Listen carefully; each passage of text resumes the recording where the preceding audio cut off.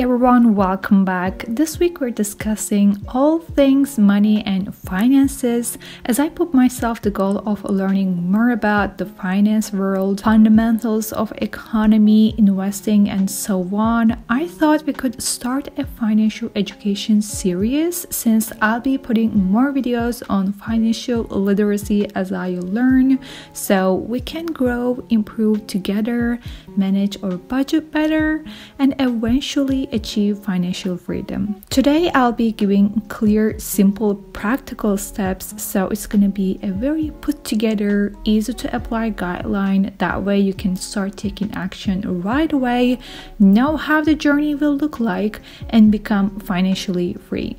We have 6 steps to cover. I'll also touch on some money management tips, how to save, so let's get on to it. 1. Pay off debt. Before you do anything, you want to be debt-free, so your first goal before everything else should be to pay off all your debt ASAP. In the worst case scenario, to create a step-by-step plan to pay it back and stick to it. The reason why I'm telling this is the more you wait, the more interest your debt is gonna have, because there's inflation. Basically, you'll be paying more than you receive. Therefore, the more money it will cost you, and we don't want anything that will prevent our progress. Wake up, dear. It's stealing your money. Pay off that student loan, credit card payments, etc. Then come back to me and let's talk financial freedom. 2. Gain financial literacy.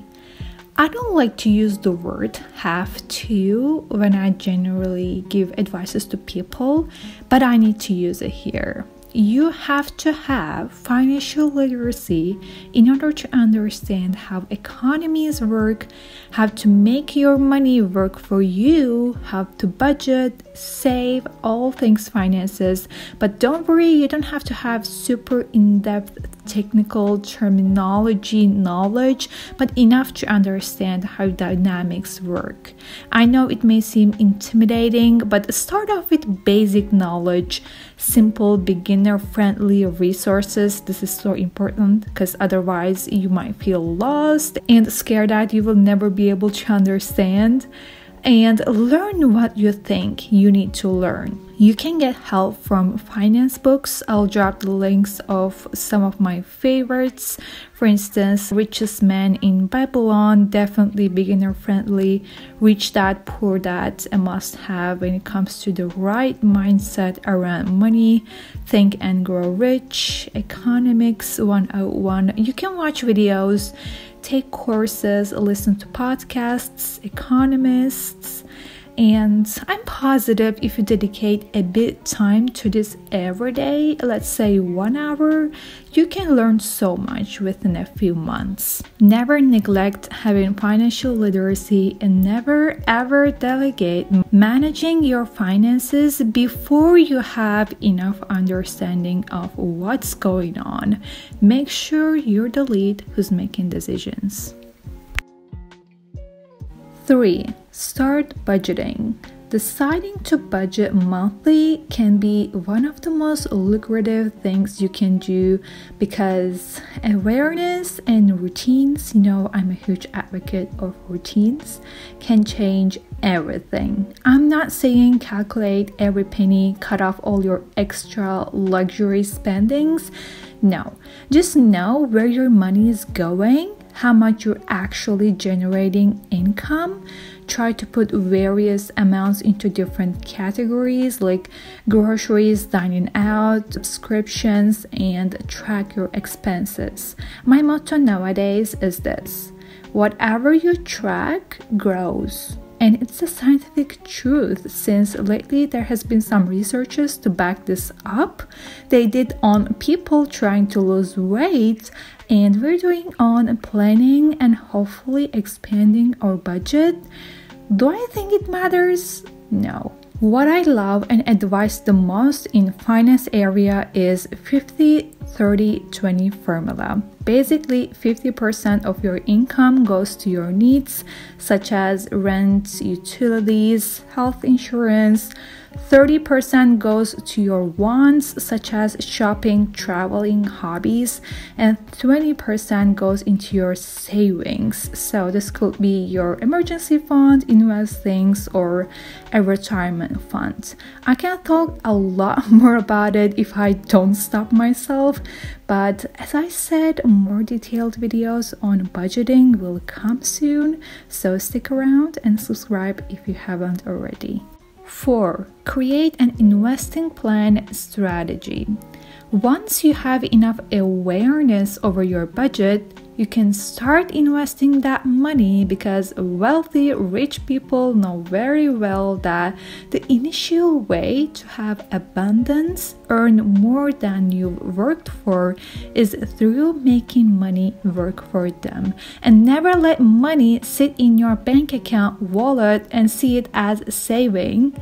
Why? So simple. Your money is losing its value, inflation is real, and it's affecting your finances more than you think.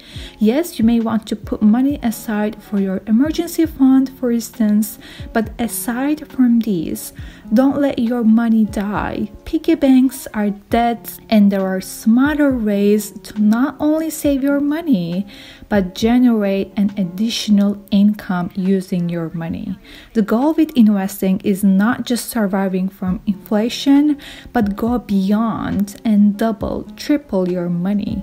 As always, I'm highly suggesting you to do your own research before starting to invest. Calculate how much risk you can tolerate according to your age and goals. If you want to play it safe and invest into your future, by that I mean 5 years, 10 years, 20, 30 years, you want to go for a passive investing strategy, which involves lots of index funds, ETFs, reliable company stocks, and of course waiting. The great thing about stocks is that over time, your money is going to grow drastically thanks to compound interest. And if you invest the dividends you generate back into the stock, even more, and that's right here is real financial freedom, guys. So the earlier the better, and aim to put into your investings every single month. As you can see, there is so much to cover under this title, but I'm planning to put out more financial education videos as I learn more, so again, stay tuned for that. 5. Put into a retirement fund. I know I could put this under investing topic, but still I wanted to mention separately because I know many of us, especially those in their 20s, neglect this a lot. As a 26 years old, I'm guilty of this too. So I set the goal of starting to put money into a retirement fund this year. And guys, it's not just about being financially free, independent in our 20s, 30s, but also for the rest of our lives. So even though it's a small amount, you better start now. All the things we mentioned still apply, such as dividends and compound interest, which means we will be able to maintain our desired lifestyle even though we don't work. Yes. 6. Set financial goals. This is what's going to keep you motivated to save more, to budget better, because you'll see those numbers increasing and you'll feel more financially secure and successful. So I want you to define how financial freedom looks like to you, how much money you'll need to feel financially abundant, which number you want to achieve.